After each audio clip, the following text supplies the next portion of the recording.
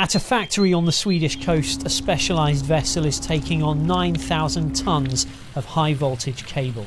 Laid underground and underwater, these cables are the arteries that supply the lifeblood of national and international power grids. Everything depends on making them as powerful as possible, and now they're more powerful than ever. ABB has developed a new kind of high voltage direct current cable system that can operate at a record power of 525,000 volts.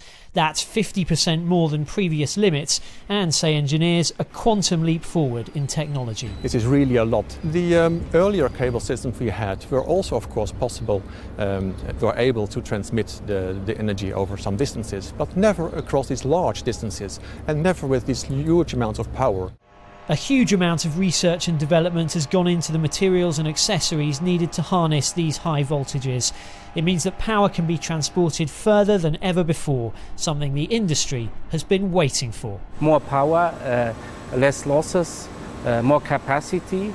Instead of in the past you may have needed 2 cables. Now you can do it with one cable, the same power. That means it's much more cost efficient.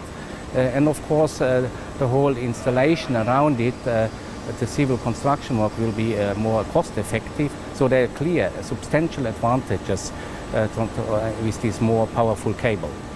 But this isn't merely about reducing costs, it's also a key plank in harnessing sources of renewable energy. These sources of energy are often located far away from the places of consumption, and they have to be transmitted over large distances.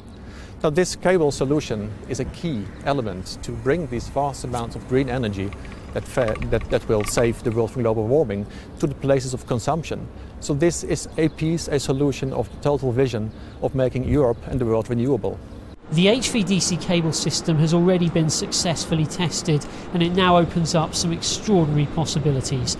Just one pair of the new cables could, for instance, supply all the power needs of Paris, the City of Light. Just another way ABB researchers say their technology is helping to build a more efficient, more sustainable future.